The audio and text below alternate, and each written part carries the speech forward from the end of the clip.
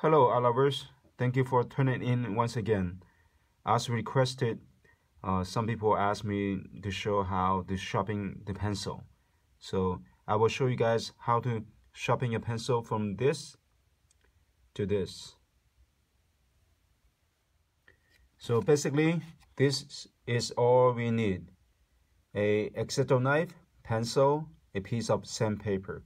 If you don't have a X-Acto knife, you can use any knife that you can find, as long as they are sharp.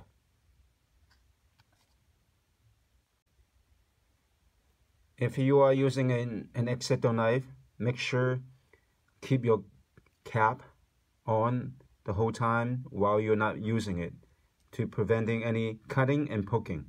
So this X-Acto knife is really sharp, and also you can replace the blade whenever you feel the knife is not sharp anymore. The tip of the knife can be easily broken if you cut on hard surface, but today we are not using the knife to cut on anything hard, but just using the knife to sharpen the pencil. When you purchase the pencil, it will look somewhat like this. The tip of the pencil was sharpened by a pencil sharpener. So as you can see, there's clean, but yet there's only a little bit of the lid which is exposed, and that means you can only draw for a short time. If you are aiming for a long-term drawing or a long section drawing, this is not going to help. You always have to go back to the trash can every 5 minutes or so. So this is not something that we should do when we get ready to do the drawing. I usually joke with my students. I told them that by the end of the quarter or semester, by the end of the course is over, if they still cannot sharpen the pencil and their pencil still look like this, I will fail them. So I try to scare them, but yet it is important for anyone to get the pencil ready. It would be much more helpful for you to compose your drawing. Drawing is not easy already, but yet if your tool is not ready, it will give you more difficulty. So sharpening your pencil is important. Now let's get ready to sharpen your pencil. Usually this is how long the pencil that we purchase, and some people might just sharpen a little bit at a time and try to save some of the pencil for longer sections. But for me, I usually start off about here, about 1/3 of a little bit more or less than 1/3. This is where I start sharpening my pencil. So I just pull and push, pull the pencil and push my blade like this, just like that. Turn and just keep turning, just like that. And also make sure your fingers always behind the blade, always, and not in front of it. Otherwise you will cut yourself. There will be a higher chance for you to cut yourself. And I have shared with my students before. I told them the finger must be behind the blade, but one of the students did not listen, and this is what she did. And when I turn around and getting ready for other material for the class, she tapped on my shoulder, and I turned around, she showed me her finger. Her finger was cut, and the blood was keep coming out, because this blade is really sharp. It's really, really sharp. So this is what I would recommend. Your finger is always behind the blade, just like that, to preventing any cuts. So I just keep turning like that until the lid is exposed.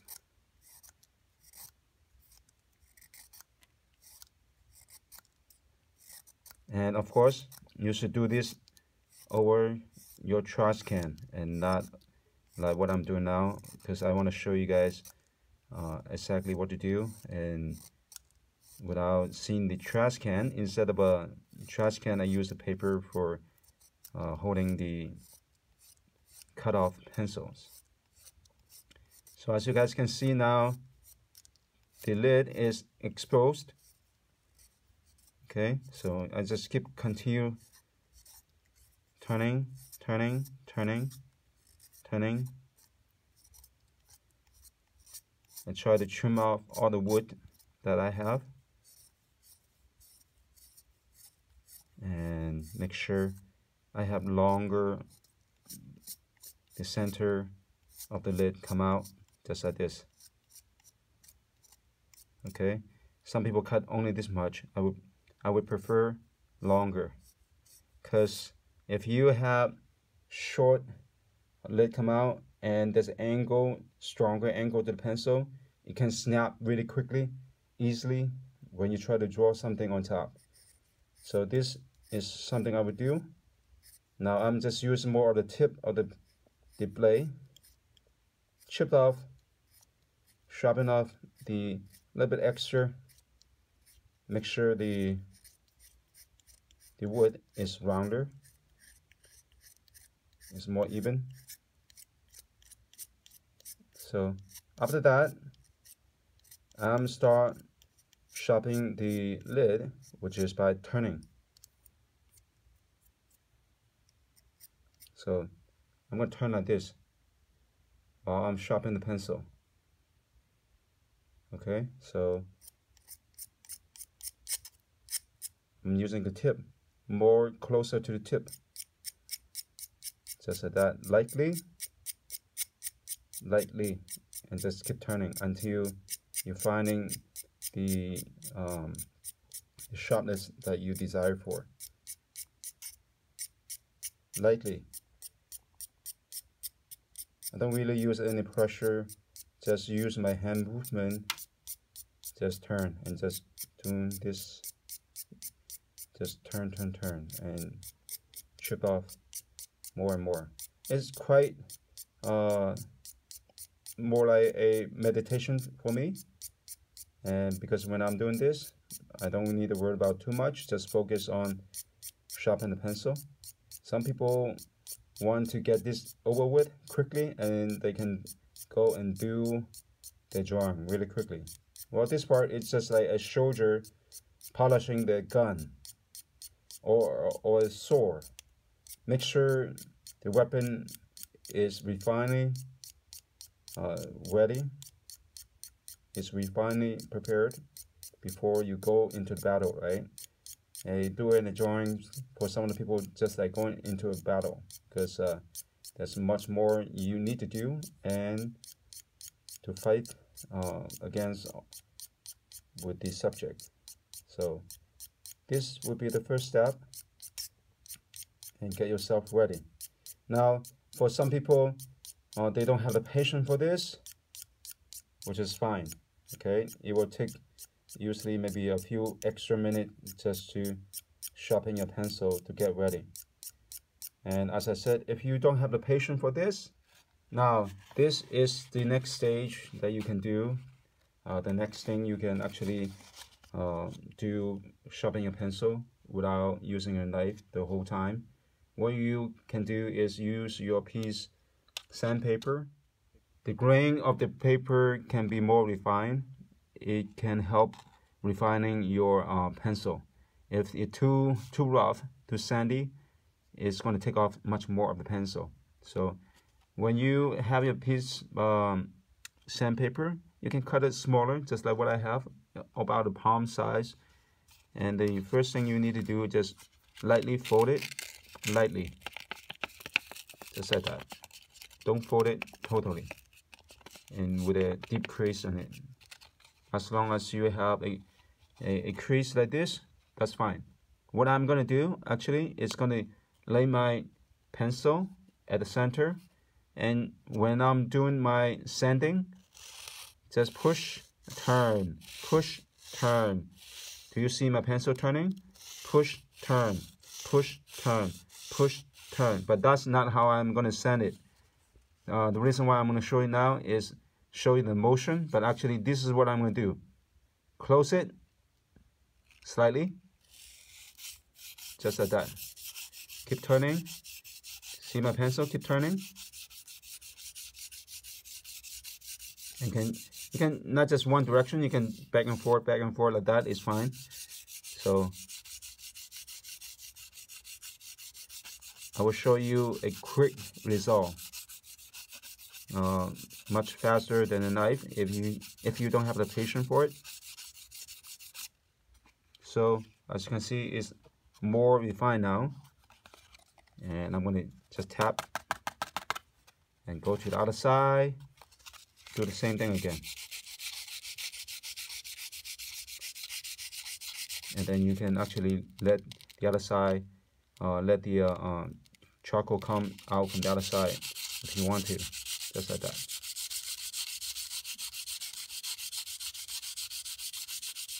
The key is not to fold the paper, the sandpaper, just to create a crease that can hold the pencil.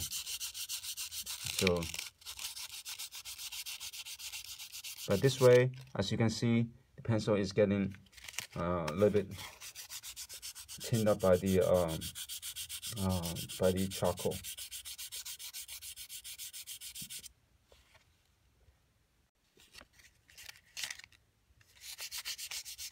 As you can see, using the paper will make your pencil quite dark on the wood area.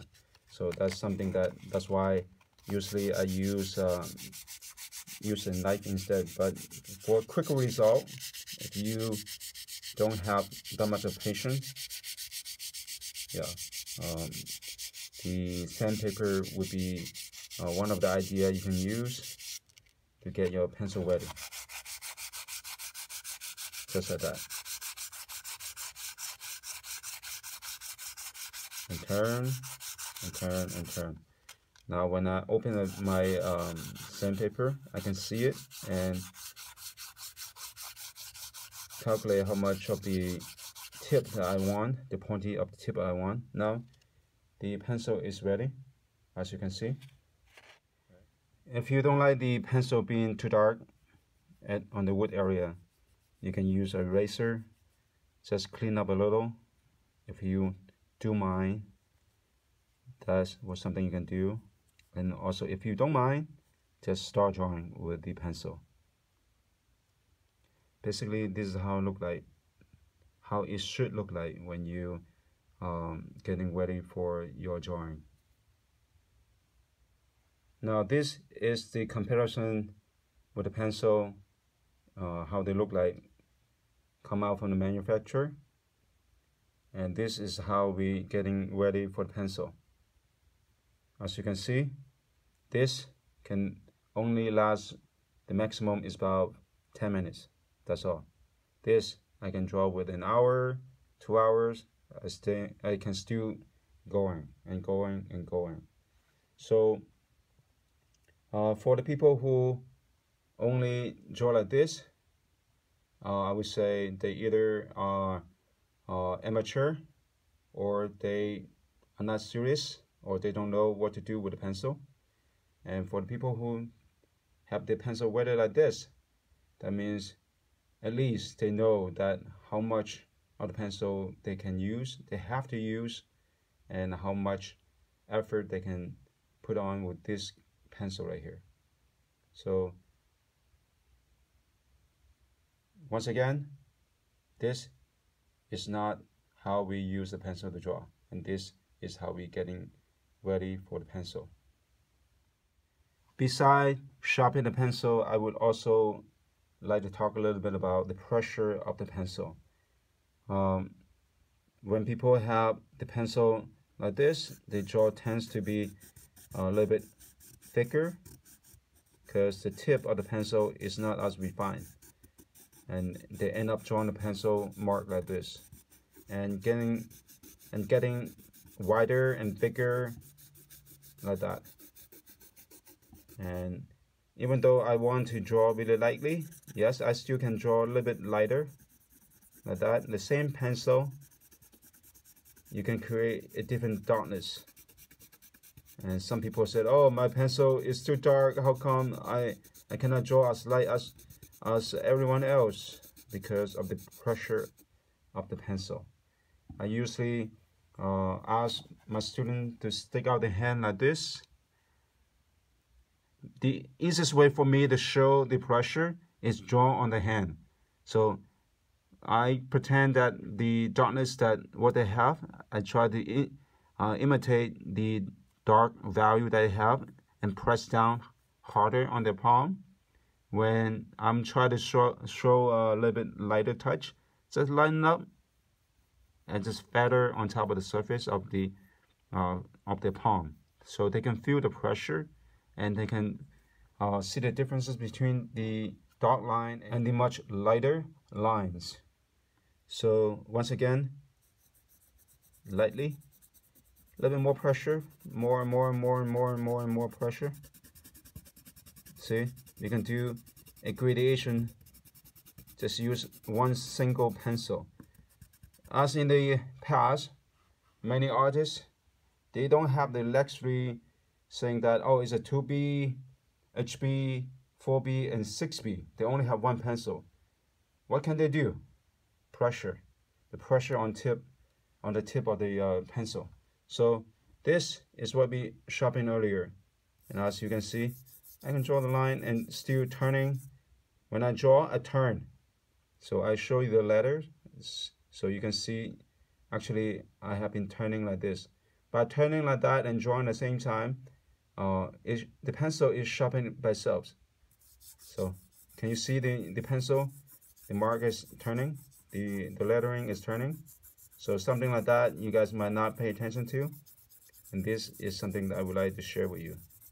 So by doing this, the tip remains sharp for a much longer time. If you just draw one direction, the tip will be cut into an angle, one side flat and the other side pointy, by turning like that. And the tip is always sharp, always remain sharp, as you can see. All right, this is how I draw without turning. Do you see the tip? And the difference between this one and this one.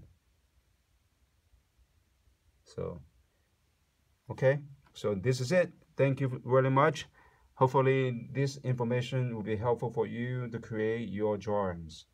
And if you like the video, please hit like, subscribe, and share it to your friends. Thank you very much. See you next time.